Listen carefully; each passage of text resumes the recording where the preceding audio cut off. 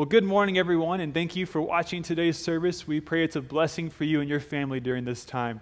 I did want to give them just really one quick announcement before we start today. As you know, we are approaching graduation season, and, well, honestly, this is one of the most unprecedented graduation seasons we've ever had. But if you want to reach out to our students who are graduating, we have actually a very large group this year, and if you want to reach out to them with a card or a gift or some type of thing like that, just contact the church office. We'll give you information, names, numbers, addresses, so you can reach out to them and their families and be a blessing to them in their way. Like I said, this is the weirdest graduation I can think of in recent history, but we still want to support and honor and love those families who have come to this really important milestone in their kids' lives. So just let us know if you want to reach out to them. But Pastor Mel, why don't you tell us a little bit about what to expect in today's sermon? Yes, this morning we're starting in Revelation chapter 2 in a study of the letters to the 7 churches from the Lord Jesus Christ, to those churches there in Asia Minor. And of course, this morning we are dealing with the church at Ephesus, and the Lord's concern with that church was that their love had grown cold. So how do you overcome a love grown cold? That's what we're looking at this morning. Yeah. Super excited. I'm really looking forward to this series. I love looking at the churches in Revelation, seeing what the Lord has for us there. So it's going to be an exciting study. And also Matthew here, in case you haven't noticed, is on crutches. He had a surgery last week, ACL on his right leg, and that's been repaired. And so he's somewhat out of commission, but somewhat in commission. And we're going to pray for him and be praying for him, and pray for him also as he makes his way off the steps that he doesn't fall down and I had to pick him up. Yeah, not much has really changed. I'm just a little bit slower these days, but that's just a matter of things. But anyway, thank you again for watching. We hope this is an encouragement for you. So enjoy this service time. God bless. Go. 3, 4, 5, go.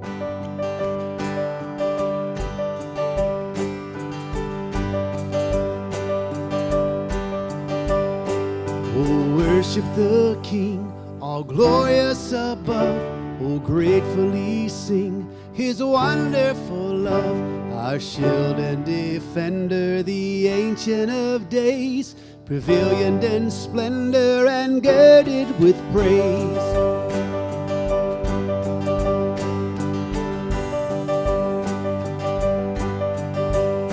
Oh, tell of His might, oh, sing of His grace, whose robe is the light, whose canopy space. His chariots of wrath, the deep thunder clouds form, and dark is His path on the wings of the storm. You alone are the matchless King, to you alone be all majesty. Your glories and wonders, what tongue can recite? You breathe in the air, shine in the light. Oh, measureless might, ineffable love, while angels delight to worship above. Thy mercies, how tender, how firm to the end, our Maker, defender, redeemer, and friend. You alone, oh, you alone are the matchless King. To you alone be our majesty. Your glories and wonders, what tongue can recite? You breathe in the air, shine in the light. Sing that again, you alone. Yeah, you alone are the matchless King. To you alone be our majesty. Your glories and wonders, what tongue can recite? You breathe in the air, shine in the light, shine in the light, shine in the light. Oh, worship the King. Oh, worship the King, all glorious above. Oh, gratefully sing His wonderful love, our shield and defender, the Ancient of Days, pavilioned in splendor and girded with praise.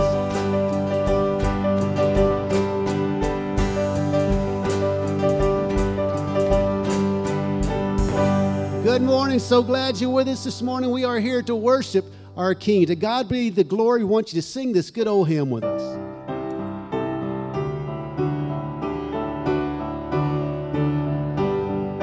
To God the glory, great things he hath done. So loved he the world that he gave us his Son, who yielded his life an atonement for sin, and opened the life gate that all may go in. Praise the Lord, praise the Lord, let the earth hear his voice. Praise the Lord, praise the Lord, let the people rejoice. Oh, come to the Father through Jesus the Son, and give him the glory, great things he hath done. Oh, perfect redemption, the purchase of blood, to every believer the promise of God. The vilest offender who truly believes, that moment from Jesus a pardon receives. Praise the Lord, praise the Lord, let the earth hear his voice.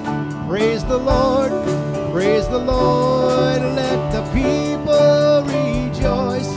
Oh, come to the Father through Jesus the Son, and give him the glory, great things he hath done. Great things he hath taught us, great things he hath done, and great our rejoicing through Jesus the Son. But purer and higher and greater will be our wonder, our victory, when Jesus we see. Praise the Lord, praise the Lord, let the earth hear his voice. Praise the Lord, praise the Lord, let the people rejoice.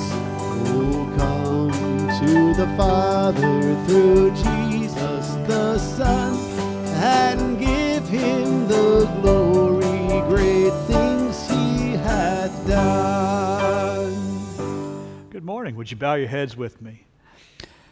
Father, we come together before you this morning and to give you all glory. And we pray, Lord, that as we do so, that your Spirit would guide us and help us to do just that. Help us to honor you, to adore you, to worship you in spirit and in truth this morning, as you so deserve to be and as you so desire to be.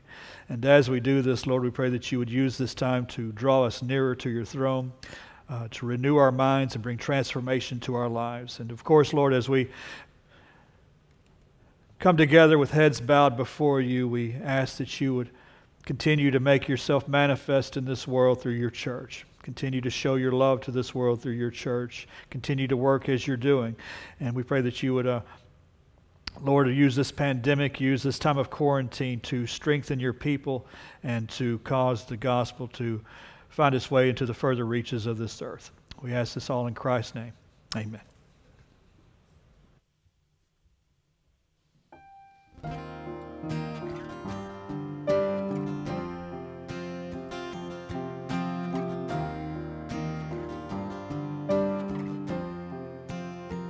The head that once was crowned with thorns is crowned in glory now.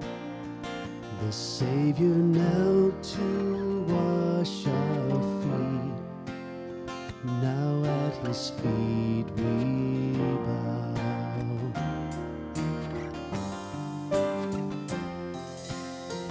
The one who wore our sin and shame, now robed in majesty, the radiance of perfect love now shines for all to see. Your name is victory. All praise will rise to Christ our King.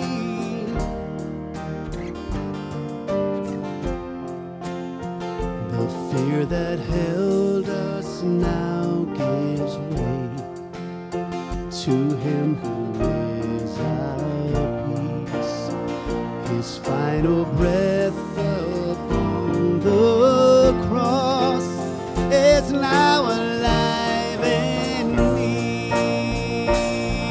Your name is victory.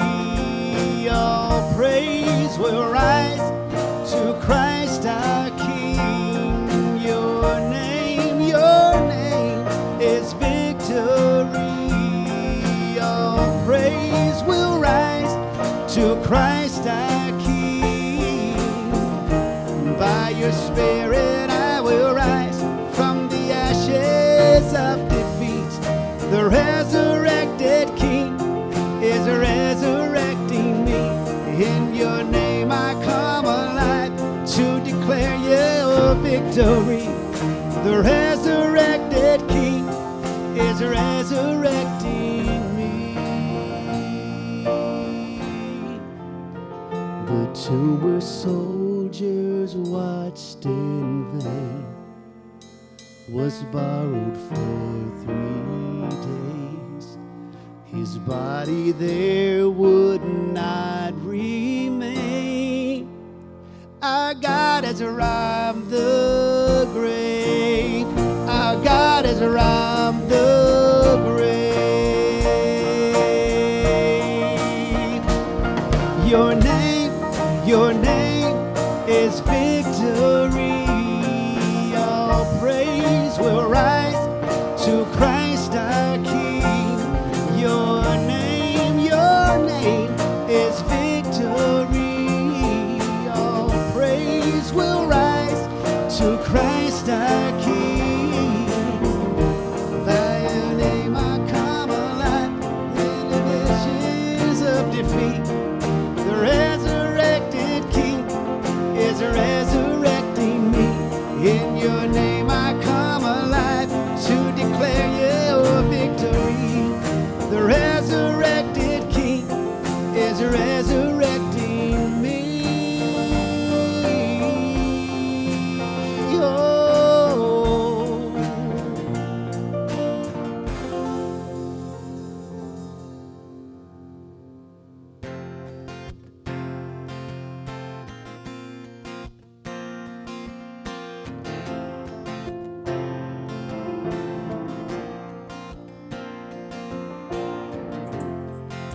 Worthy of every song we could ever sing,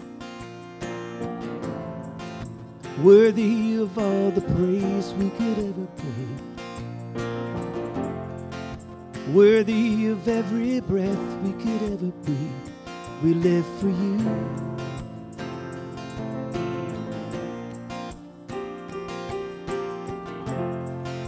Jesus, the name above every other name. Jesus, the only one who could ever save. Worthy of every breath we could ever breathe. We live for you. Oh, we live for you. Holy, there is no one like you. There is none beside you. Open up my eyes and wonder and show me who you are and fill me with your heart and lead me in your love to those around me.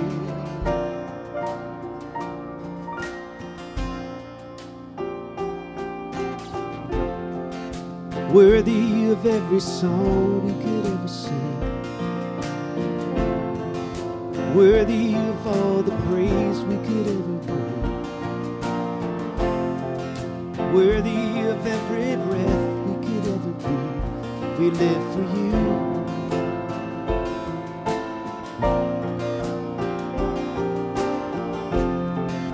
Jesus, the name above every other name. Jesus, the only one who could ever save. Worthy of every breath we could ever breathe. We live for you. Oh,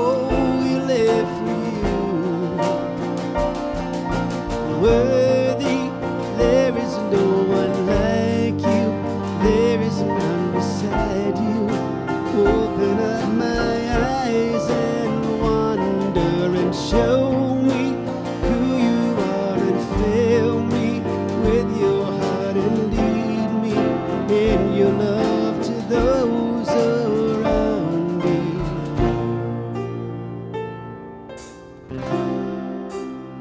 I will build my life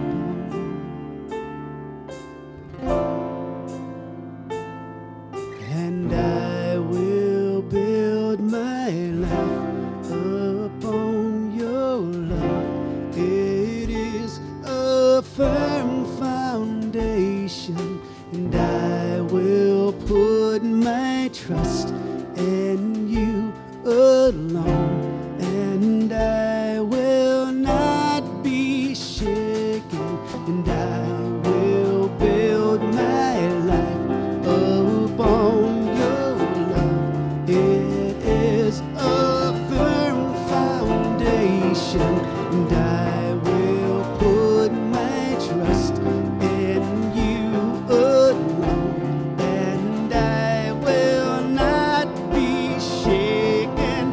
Holy, there is no one like you, there is none beside you. Open up my eyes and wonder and show me who you are and fill me with your heart and lead me in your love to those around me. And I will build my life upon your love. It is a firm foundation, and I will put my trust in you alone, and I will not be shaken. Lord, we come to you this morning and we praise you that we know that you are our rock, you are our salvation. You are the one that we can build our lives on, Lord, and we just want to give you praise, give you all the glory that you deserve, Lord. I thank you right now that in this time that we're going through, Lord, we need you as a country, but we need you in our lives, Lord, leading us and guiding us every day. And we just thank you that we know that when we call on you, that you are there, and you hear every prayer that we pray, and you hear every word that we speak, Lord. We give you praise, Lord. Give you all the glory for who you are. In Jesus' name, amen.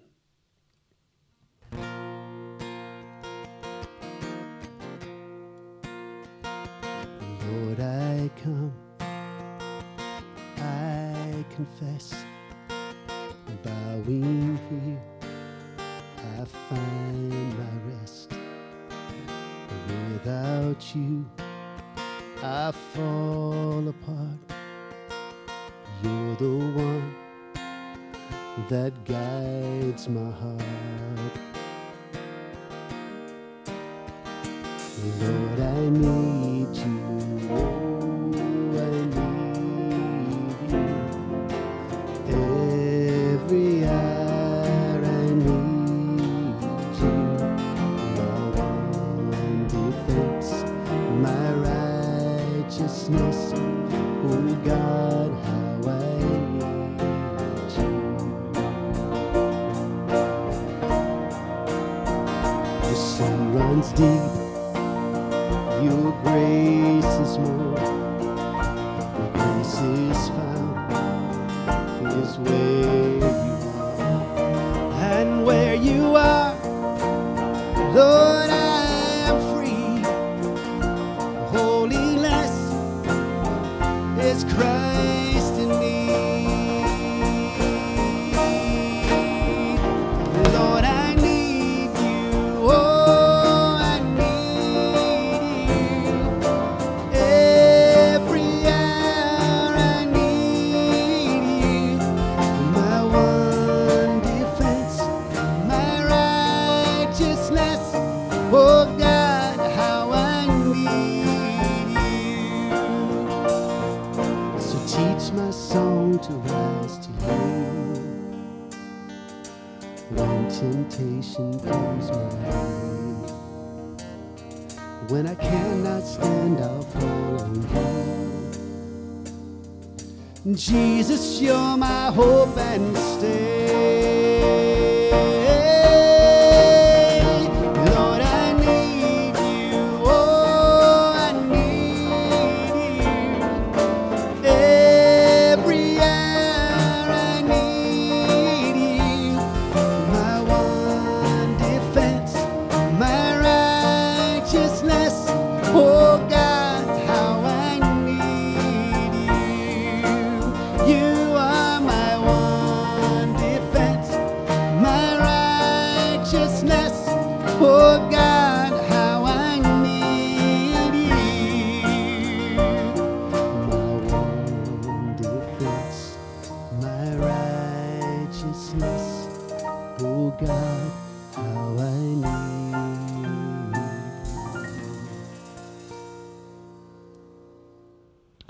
Well, good morning and welcome to worship with First Baptist Church Chapel Hill. If you have your Bible handy, we're going to be looking at Revelation chapter 2 today. And if you received the bulletin via email and you've looked at that, you'll notice in there it says Revelation chapter 1. But as is becoming my custom, I changed, kind of a last-minute deal. This pandemic thing's got me all kind of messed up. But we're in Revelation 2 this morning, starting in the letters to the churches. And you probably noticed that over the last few years, Colonel Sanders has reemerged in television commercials for Kentucky Fried Chicken. And as you may well know, Colonel Sanders was a real person, and he really did create Kentucky Fried Chicken. Built it with his own greasy little hands, as it were. And he sold the company in 1964, but he later came to regret that decision because the company just didn't, well, it turned out to be something very different than he expected, that he planned for it to be, something very different than he desired for it to be. They began tinkering with his signature recipes, and he was very disappointed with that. And so much so that, in fact, he would travel around the country and go to different KFC restaurants and very vocally express his disdain for the low quality of food and the shortcuts that were being taken. And things became so bad that finally, in 1978, KFC sued him. The lawsuit was eventually thrown out, but he was very disappointed with what the company had become. And, although Colonel Sanders was responsible for KFC's existence, it really wasn't what he created it to be. And there's a sense in which the same could be said of the church. Although Jesus is responsible for its existence, it isn't exactly what he created it to be. How far have we strayed from the original recipe? Well, this morning, beginning in Revelation chapter 2, and the letters, we're in the letters to the 7 churches, and these were 7 real churches made up of real people, real human beings just like you and me. They had families, they had jobs, they had life going on, all the struggles, all the highs, all the lows, all the pressures of life. And we're going to find in these 3 letters, and in these letters rather, these 7 letters, that these churches were not exactly as Christ created them to be. And though these letters are addressed to these churches specifically, their message is relevant to all churches in all places at all times because, well, no church is exactly as Christ designed it to be. So look with me this morning, Revelation chapter 2, verses 1 to 7, the Lord's letter to the church at Ephesus. He says, "To the angel of the church in Ephesus write, the one who holds the 7 stars in his right hand, the one who walks among the 7 golden lampstands, says this, I know your deeds and your toil and perseverance, and that you cannot tolerate evil men. And you put to the test those who call themselves apostles, and they are not, and you found them to be false. And you have perseverance, and have endured for my name's sake, and have not grown weary. But I have this against you, that you have left your first love. Therefore remember from where you have fallen and repent, and do the deeds you did at first, or else I am coming to you and will remove your lampstand out of its place, unless you repent. Yet this you do have, that you hate the deeds of the Nicolaitans, which I also hate. He who has an ear, let him hear what the Spirit says to the churches. And to him who overcomes I will grant to eat of the tree of life, which is in the paradise of God." All right, so the first letter is addressed to the church in Ephesus. And in Acts chapter 19, Paul came into Ephesus, and there he found a few disciples, and he began preaching the gospel to the Jews in the synagogue. He did that for 3 months, according to Acts chapter 19, and the church at Ephesus was born out of that effort. Now, after some time, there were those in the synagogue who refused to believe, and they started speaking evil against the Christians and against Christianity. And so the Christians moved out of the synagogue, and they moved into a school where they operated out of the school for 2 years. And during that time, Acts chapter 19, verse 10 says that all who lived in Asia heard the word of the Lord, both Jews and Greeks. So think about it, there was no internet. No television, no newspapers, no mass media, yet the church at Ephesus had somehow managed to impact all of Asia with the gospel. To give you an idea of just how powerful this church was, well, there was a pagan temple in Ephesus dedicated to the Greek goddess Artemis, also known as Diana. And this temple was not a little hole-in-the-wall business or outfit or whatever. This temple was one of the 7 wonders of the ancient world, and people came from all over the known world to worship at this temple. And there were a lot of local businesses that made a living off the temple. They made a ton of money manufacturing little figurines in the shape of Diana and the shape of the temple, made them out of silver and sold them to people. Quite a business. But because the church was such a powerful entity within the city, many people were turning to Christ, and these businesses began to struggle. And as these businesses began to struggle, the business owners began to protest against the church. And if you read Acts chapter 19, you discover that a riot broke out as a result of all of this. And so the church in Ephesus was a powerhouse of a church. It crashed a major center of pagan worship single-handedly. And this church was making a noticeable and real difference in the world around it. Now, here in Revelation chapter 2, it's about 55 years later, and Jesus has a message for them.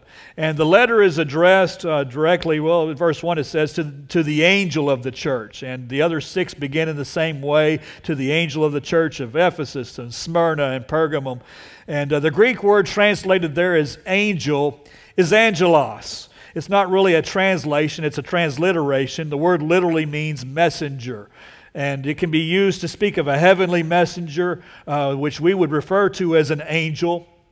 Or it could refer to a human messenger, and it seems most likely that in this context it's probably a reference to the church, the pastor of the church rather.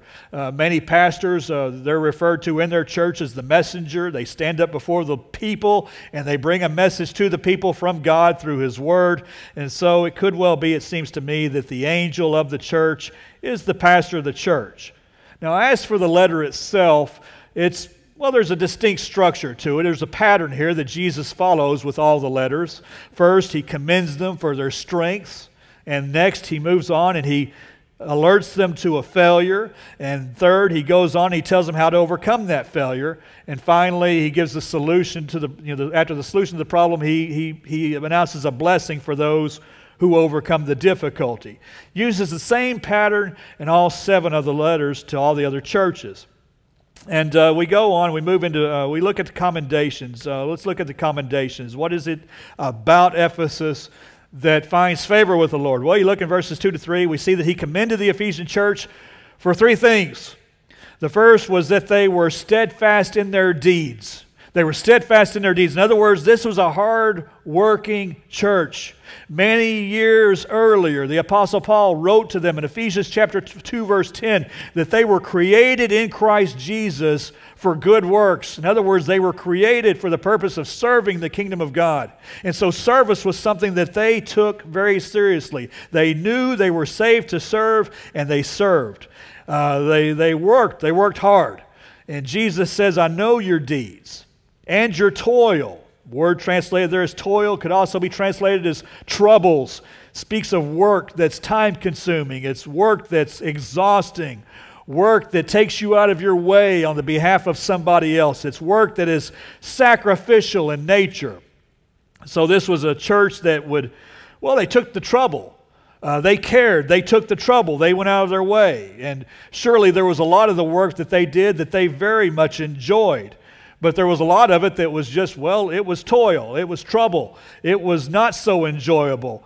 And, that's how working for the Lord is, really. Sometimes it's an enjoyable thing. Sometimes there are things that are involved in serving the Lord that aren't so enjoyable. And this idea that it's all supposed to be enjoyable, well, it's just a very misguided kind of an idea. After all, are we supposed to only do the things for the Lord that we like, the things that we find enjoyable, the things that we're comfortable with? Or do we expect Him to stretch us and cause us to be a little bit uncomfortable in some of the things that we do? The fact is that there's a lot that needs to be done in the name of the Lord, and so much of it isn't fun. It's time-consuming. It's sacrificial. It does stretch you. It does make you uncomfortable. It causes you to get your hands dirty. It's hard work. It can drain you. It can drain you physically, and boy, it can drain you emotionally. But it needs to be done. Now, many people are willing to serve, but only in certain ways. Only in ways that they're comfortable with. Only in ways that don't take too much time. Only in ways that don't take too much investment. Only in ways that aren't too challenging. There aren't very many areas of ministry that fit that description when it comes right down to it. And I think that this explains why statistically only about 20% of the people in any given church are actually serving. Kind of a tragic thing. And that's strange, really, because we're not lazy people. We're willing to work hard to support our families, and we should. And we're willing to put forth a strong effort with our jobs, and we should. And we're willing to put forth a sacrificial efforts even with our jobs at times, which is understandable. And we're willing to work hard and work sacrificially in a lot of different areas and for a lot of different ends and for a lot of different purposes, and that's good. And that's what makes it so strange that there are so few who are willing to put forth that same strong sacrificial effort into the church on the behalf of the Lord Jesus Christ. Now, the church at Ephesus, well, they were a hard-working church, and the Lord took note of it. And that's an important thing to recognize, is that the Lord took note of it. I know your deeds and your toil and your perseverance. Some of you labor quietly, rarely ever receiving any recognition for what you do. Some of you work in the background without anyone ever seeing or knowing what you do. But the Christ who stands in the middle of the lampstand says, I know your deeds. I know your toil. I saw you visiting the shut-ins during the pandemic. I saw you making meals for people who were sick. I saw you mowing yards and doing repairs for people who couldn't do those things for themselves. I saw you whenever you went and brought encouragement to people who were struggling from various ways. Maybe no one else sees it. Maybe no one else even knows about it. Maybe no one else acknowledges it. But Jesus Christ says, I know your deeds and your toil. And in the end, that's the only one who really matters. He's the one who matters the most. And Him taking note of it, well, that's where the most value is. So the Lord commended the church at Ephesus for their hard work, and also because they loved sound doctrine and they hated sin. We see this in verse 2 where He says, you cannot tolerate evil men, and you put to the test those who call themselves apostles, and they are not, and you found them to be false. And we see it also in verse 6 where He says, you hate the deeds of the Nicolaitans, which I also hate. So they had no tolerance for bad doctrine, and they had no tolerance for bad behavior.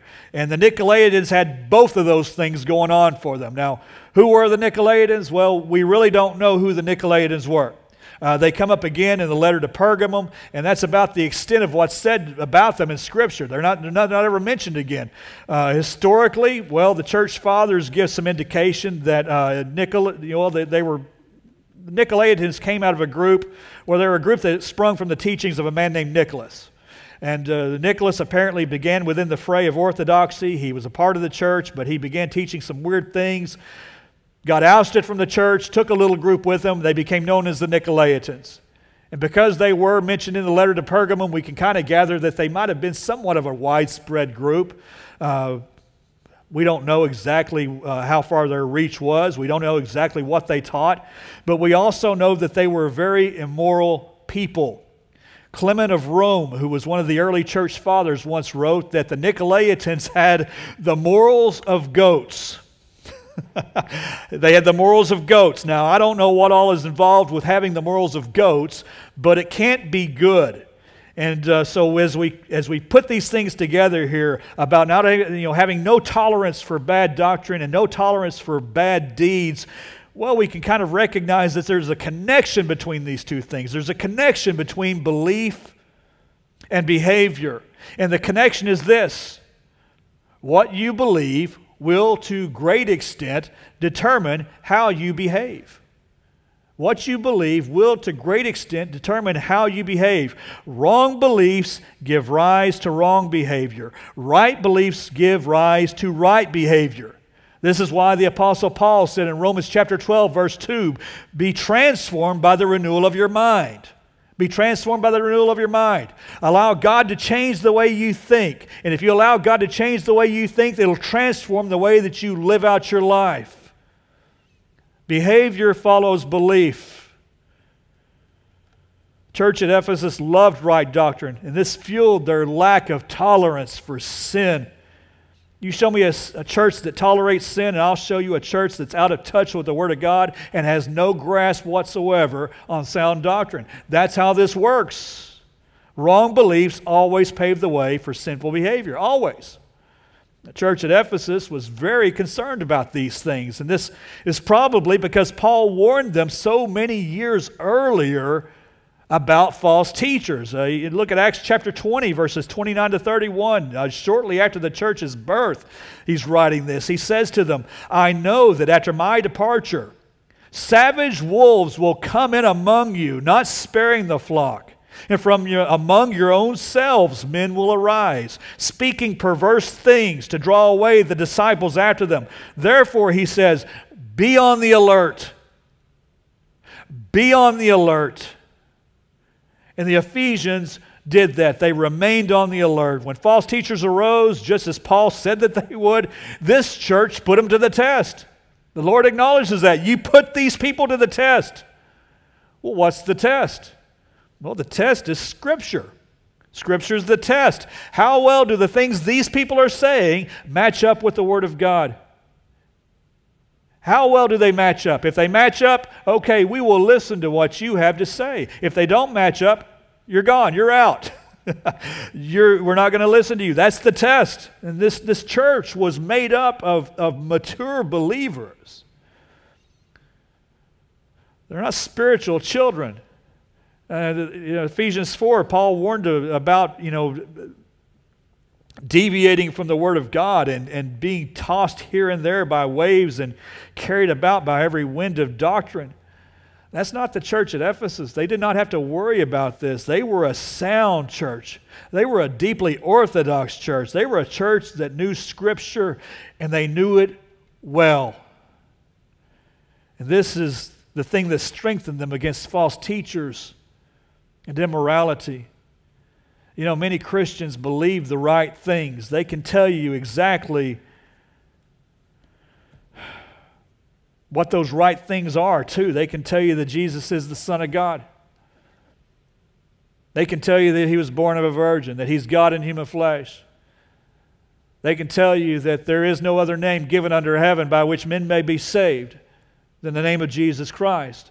They can tell you that He's coming back and He will judge the wicked and reward the righteous.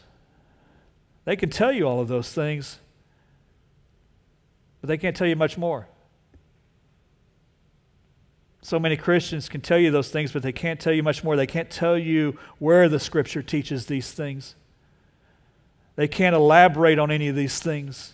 They can't articulate why these things are important, why these things are necessary. And unfortunately, if you challenge them on any of it, they can't defend it. It's good to know and believe the right things, but the Scripture commends us to do so much more than simply know and believe the right things. 1 Peter chapter 3, verse 15 says this. It says, sanctify Christ as Lord in your hearts. And how do you do that? Well, you do it by always being ready to make a defense to everyone who asks you to give an account for the hope that is in you. And you do this with gentleness and reverence, Peter says. Always be ready to make a defense to everyone who asks you to give an account for the hope that is in you. In other words, always be ready to explain what you believe and why you believe it and why it's so important. And always be prepared to articulate and defend right doctrine. Not only will this make you a stronger witness for Christ, but it will also equip you to recognize false doctrine when you hear it. Steer clear of it. And it'll also position you to work the sin out of your life. This only happens whenever you make it your business to become a student of the Scripture.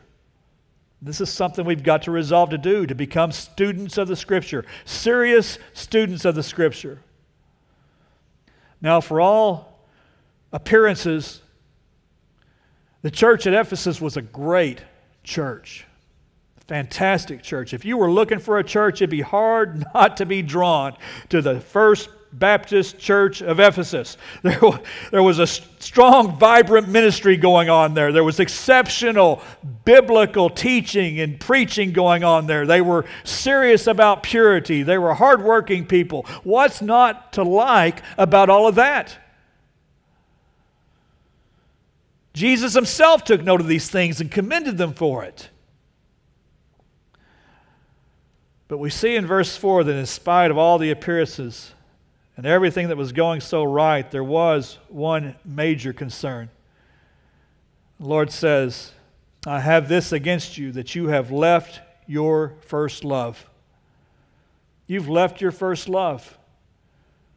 Folks, the greatest commandment in Scripture, the most important commandment in Scripture is to love the Lord your God with all of your heart, mind, soul, and strength. When Jesus says to this church, you have left your first love, He's saying you are neglecting the greatest of the commandments. If the greatest commandment is to love the Lord your God with all of your heart, mind, soul, and strength, then it follows that the greatest sin is to not love the Lord your God with all your heart, mind, soul, and strength.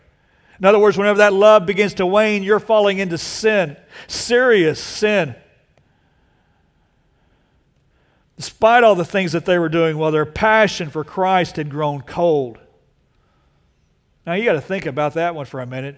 I mean, did you ever know it's possible for a church to have all these things going on that this church had going on and yet be cold in their passion for Christ? It happens. Paul spoke of just such a thing and its results in 1 Corinthians chapter 13, that love chapter. He opens it up talking about this. Hey, this is what happens when love is not the motivation for everything that you do. He says, if I speak with the tongues of men and of angels but do not have love, I've become a noisy gong or a clanging cymbal. If I have the gift of prophecy and know all mysteries and all knowledge, and if I have all faith so as to remove mountains but do not have love, I am nothing. And if I give all my possessions to feed the poor, and if I surrender my body to be burned but do not have love, it profits me nothing. The point? Without love, whatever you're doing is good and honorable and noble as it may be, it's ultimately worthless. It's ultimately worthless. The church at Ephesus was doing all the right things, but their love for Jesus had become as cold as ice. For that reason alone, everything that they did was reduced. It was minimized. It was devalued. It had become nothing more than just rituals, habits, and duties devoid of real value. Now, how does the love of a church grow cold? Well, it happens when the individuals who make up the church grow cold in their love for Him.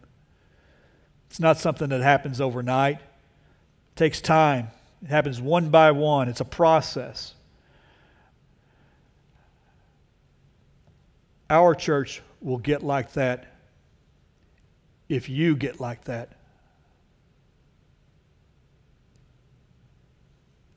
Are you like that? Are you getting like that? How do you overcome it? Well, Jesus gives us the solution in verse 5. He says, remember therefore from where you have fallen, and repent and do the deeds you did at first. Threefold solution. Remember, repent, repeat. Kind of an easy way to remember it all. Remember, repent, repeat. Remember from where you have fallen, he says. Remember from where you have fallen. If you're saved, you know what it's like to have a burning passion for Jesus Christ. To be madly, deeply in love with Him. You've experienced it before. That's why he says, remember.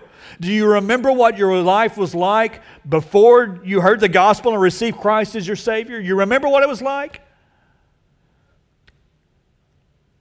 Do you remember the shame and the guilt you experienced when you first recognized your sin? And did you remember what it was like when Jesus first came in and washed all the sin and guilt and shame away? You remember the relief and the overwhelming peace that you experienced when He did those things. You remember the joy and the excitement of your newfound life in Christ. You remember how you couldn't get enough of Him back then, when there was a real hunger to know more about Him, a real desire to know Him more intimately. Do you remember then when there was a real excitement about worship and encountering Him in His Word and making new discoveries about Him all the time? Do you remember how things used to be? Do you remember from where you have fallen? Now, some of us, our love and passion for Christ is stronger today than it was back then. That's great. If your love and passion for Christ are not stronger than they were then, well, you need to remember. Remember from where you have fallen, and furthermore, you need to repent. You see that in each of these letters, whenever the Lord points out an issue, the solution is always repentance. It's always part of the solution. Repent. Twice he says in verse 5, repent. The word repent means to change directions. It means to do an about face. Stop in your tracks, turn around, go the other direction. There's emotion involved with repentance, and there's a brokenness that comes with that. There ought to be sorrow over sin. There ought to be some grief over sin. But calling us to repentance, well, when Jesus calls us to repentance, He's not just telling us to work up some sorrow. There's an emotional element to this, but it doesn't just begin and end with the emotion. He's calling us to action. All right, He's calling us to action. He's telling us not just to feel something, but to do something. Now, many of us will candidly admit the sin in our lives, but then we sit and this is what we do. We wait around for some sort of an emotional surge to happen before we ever take any real action against it. And the command here is to repent, not wait. Repent, do something. If your love has grown cold, Jesus says, act on it. Repent, go the other direction, do it now. A lack of love and passion for Him is sin. It's sin. And again, we're dealing with the greatest command here when we're talking about loving the Lord and failing to love the Lord. And so this is something we need to actively and deliberately work to turn away from. Regardless of the attention that we give to serving and having right doctrine, a lack of passion for Jesus Christ is sin, and it is a grand failure in our walk with Him. And like all sin, again, the solution is to confess it, turn away from it, repent.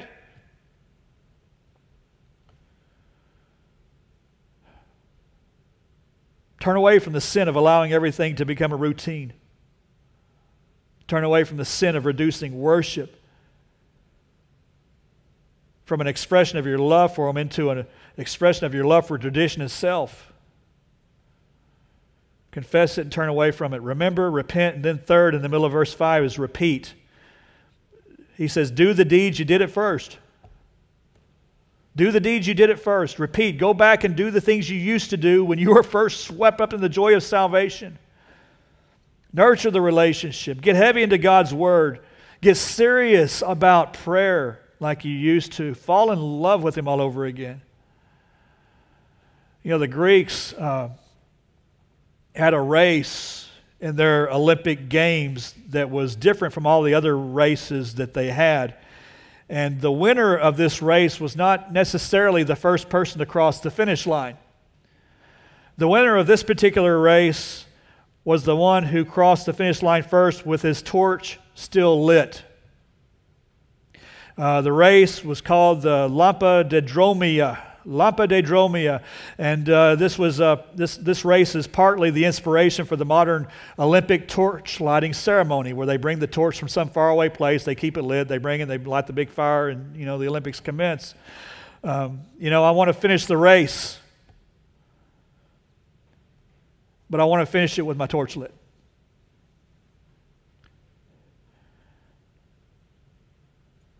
It's one thing to finish, it's another thing to finish with your torch still lit, with your love, with your passion still burning strong. The problem in Ephesus wasn't their doctrine, and it wasn't their hatred for sin. They hated sin, they didn't tolerate it. And the purpose there wasn't that they were lazy, they were hard workers. The problem in Ephesus was that the lamp was flickering. The flame of the lamp was flickering. And Jesus expected them to take His warning to remember, repent, and repeat seriously. He expected them to do something about this. He said, turn this around, or else I am coming to you and I will remove your lampstand out of its place. You know what that means? You know what He's saying there? That's Jesus saying, I'll snuff out the lamp myself. I'll disband this thing that you call a church. If I'm not the heart of it, it's not going to exist as a church.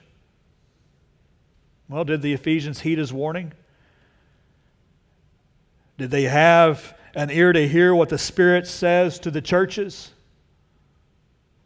Well, you go to Ephesus today and you look for the church, what you're going to find is a weed-covered ruin. Kind of a graphic symbol of the state of Christianity in that part of the world today, modern Turkey. I mean, that part of the world that was once the very heart of Paul's ministry. It's 99% Muslim today. Same thing is happening in Europe right now. It's been happening for decades now. Where passion grows cold for Christ, the light grows dim, and it eventually flickers out and the lampstand's removed. What about America? What about here? I mean, how are we doing here? I mean, how far have we strayed from the original recipe? What's the state of the church today? Well, the church is welcome to materialism and worship of self into what it does. We've come to view God not as the Lord to love, worship, and serve, but something like a grandfather who's desperate for our acceptance and just wants us to be happy. Church has become less of a place of worship of the Lord Jesus Christ and a place where His name is exalted, and it's become more of a place where we expect to be entertained and have our personal desires catered to and met. We're not in a good way, by and large. There are lampstands going out all across this country. You know, it's funny, Ephesus, they managed to defend themselves against false teachers and immorality, but they never managed to turn their own hearts back to the Lord Jesus Christ the way that they should have. And Christ kept His promise. He removed the lampstand from its place. So how do we keep the same thing from happening here? Well, Verse 7, he says, he who has an ear, let him hear what the Spirit says to the churches. In other words, heed the warning. Fuel the fire. Continually fuel the fire of your love for Him. That's got to be the top priority. Right doctrine is important. Love for Christ is more important. Hatred for sin is important. Love for Christ is more important. Working hard for the Lord is important, but loving Him supremely is more important. To him who overcomes, I will grant to eat of the tree of life, which is in the paradise of God, Jesus says. Paradise of God is heaven, and the tree of life is a metaphor for eternal life. So much at stake here. And the church at Ephesus serves as a warning to us that there's nothing that can make up for a deep and passionate love for the Lord Jesus Christ. There is nothing that can take the place of that. There's nothing else that we can do that can substitute for a love grown cold.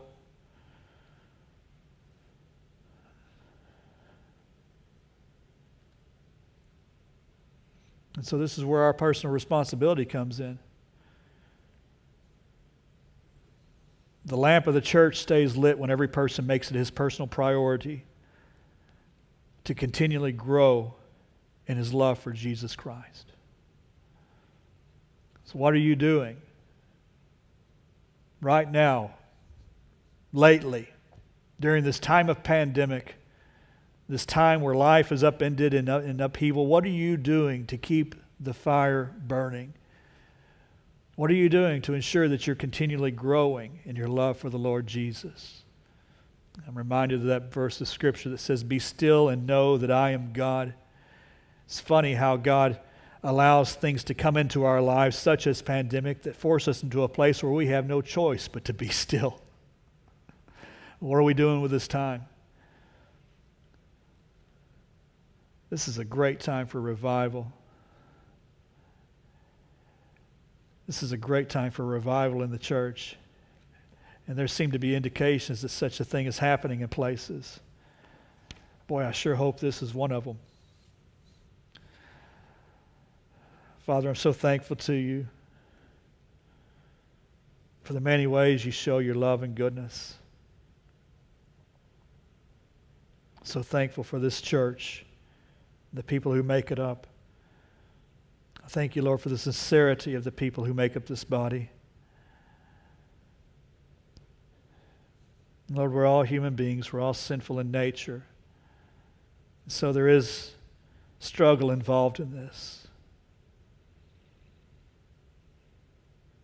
There is a tendency to put other things first and to become focused on lesser important things than loving our Savior. Lord, my prayer for all of us, for everyone watching, for all of your children in this country and throughout the world, is that you would use this time to draw our hearts nearer to your side, stirring us a craving to see your glory more clearly and to love you more deeply. Help us. We ask this in Jesus' name. Amen. I'm about to turn it over to these guys for one last song. Before I do, I want to invite you to make a commitment right now. Wherever you are, whatever you're doing, from wherever you're watching and listening, make a commitment right now. Resolve today to put things in place, to begin doing things, to stoke the fire, to rekindle the passion for Jesus Christ. Such an important thing. If you're making a decision, if there's a commitment you're making, I want to hear about it. Please drop me a line. My email address is pastor@fbcch.net. Drop me a line. Let me know what's going on, how I can pray for you. I'll certainly be praying for you as you make commitments. If you've got questions about anything you've heard today, or what it means to be a Christian, how to become a Christian, why it's so important to become a Christian, and what all is involved with that, I want you to email me or call me. I'm happy to talk about those things with you. If you're one who's been watching, but we've never had the opportunity to meet you before, we especially want to hear from you too. We want to have the opportunity to get to know you and minister to you. So won't you give me a call or email me and let me know that you've been watching, and again, how we can pray for you and minister to you too. All right, well, in the meantime, here we go. I'm going to turn it over to these guys and we'll wrap things up. God bless you. 4, 5, go.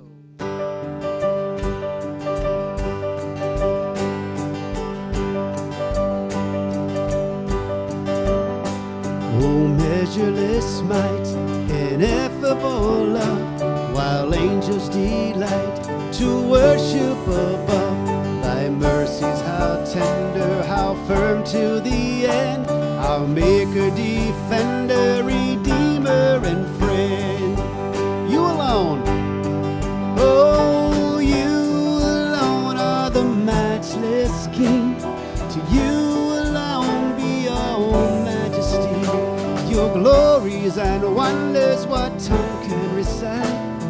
You breathe in the air, shine in the light. Sing that again. Hey, you alone are the matchless King. To you alone be our majesty. Your glories and wonders what tongue can recite. You breathe in the air, shine in the light,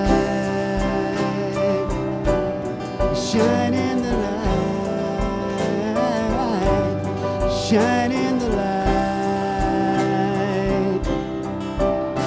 Oh, worship the King, all glorious above.